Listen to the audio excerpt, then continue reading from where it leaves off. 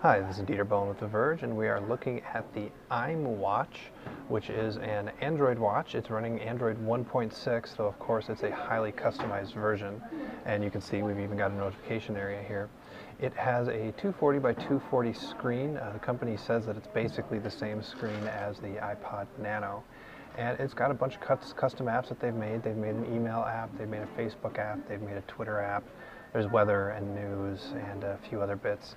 It needs to pair to a smartphone over Bluetooth in order to get its internet connection over tethering.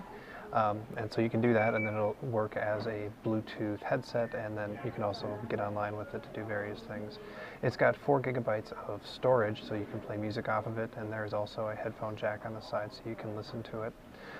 Now, there's only one button. It's this button on the side, and it basically functions as a back button over the entire OS, so there's no home button. You just need to keep hitting back, back, back to get home. It has a capacitive screen, which in my testing, as you can see here, sometimes tends to miss swipes, so it's not running especially well. It's powered by a 450 megahertz Atom processor, Atom 9 processor actually, and the production models will have 128 megs of RAM and a 400 milliamp battery. This model only has 64 megabytes of RAM because it's just a prototype.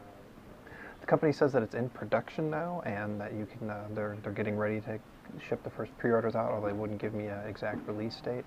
It retails for $349 for this basic color version, which comes in a bunch of different colors, and that's the iWatch.